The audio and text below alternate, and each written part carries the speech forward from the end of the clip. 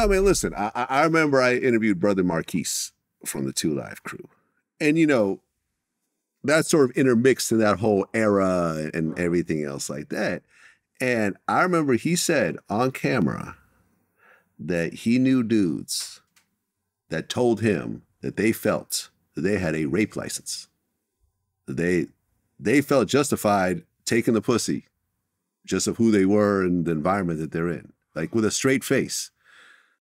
We got to Miami. It was sort of a lawless place where anything goes, and girls was there, and it was guys that was, you know, really like extrally on some thug and some, you know, some goon shit. And, you know, in Miami, it was nothing, you know. If you would hear guys say all the time, if I got rape license, that's what I heard in Miami. So, you know, I used to see girls get abused and slapped for not participating.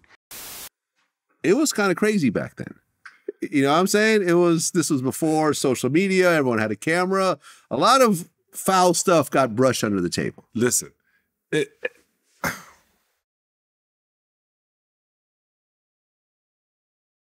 women have come a long way in this society. Let me get it right. There was guys that he said he had or felt. This is what they used to say, and they used to tell the girls, "Hey, you trying to get backstage? If you ain't fucking, you can't come in here." And girls be like, "I'm fucking." Even on a Dr. J record, when he was like, "Yo, this dude," like some of his skits, when the girls would be like, "Yo, shit, is there somebody in there worthwhile? I want to get down." It was a two-way street. I know.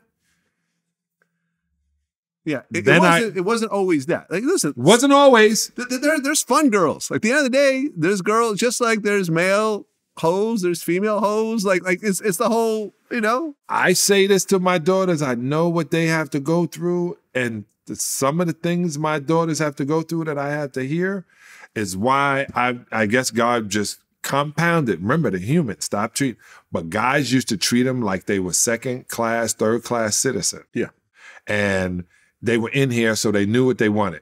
She got drunk. There was tons. It was movies. There was movies that tell you it wasn't good to have sex with a girl while she was drunk. Animal House. Yeah. Right? And you shouldn't have sex with a teenager, even though they're lying to you and telling you that they're older.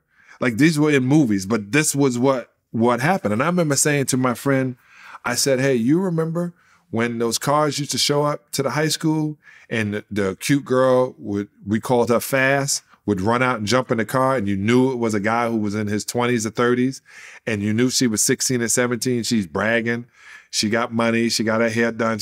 I said, "You remember that?" "Yeah." I said, "It's not new." So when guys start acting like it was new, it's not. It was always like that. I'd be like, "Why is she messing with that older dude, man? He taking care of her. You got a car to come pick her up?" And we feel bad about it. Listen, women, once a woman dates a man with a car, they will no longer consider a man who takes the bus.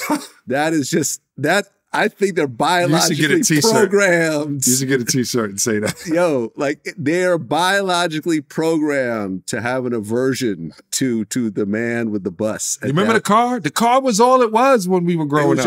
It doesn't have to be a Benz. No. It just has to be a car. He got a car? He got a car. He got a car. In high school, I had a car in high school. Did you? Yeah. I stole it. I worked, man. I took my mother's car one day. I worked since I was like 13. Yeah. No, I bought my own car. I took my mom's car, and there was no parking in my project in the parking lot, and I was just tired, so I parked across the street. And my father woke me up. He said, "Man, I think somebody stole mama's car." And I looked, I said, "What?" He said, "Yeah, they ain't in the parking lot." And I said, "Oh, okay." And he walked out. I put my stuff on. I ran down 8 flights. I crossed the street. I pulling box, and he said he just laughed. He was like, because he knew I took the car. So, and her car was whack. It was so bad. I think I got a picture. Roll down the manual crank. I remember that era. She had the burgundy inside, and we had remote control. We had the automatic, but the wheels everyone kept stealing the hubcaps. No matter where I went. The hubcap stealing era. Yeah, and it was just a beat down car. But I remember I pulled up, Michelle, I ain't gonna say your last name, couldn't say nothing because I pulled up in the car. She still didn't give me none though.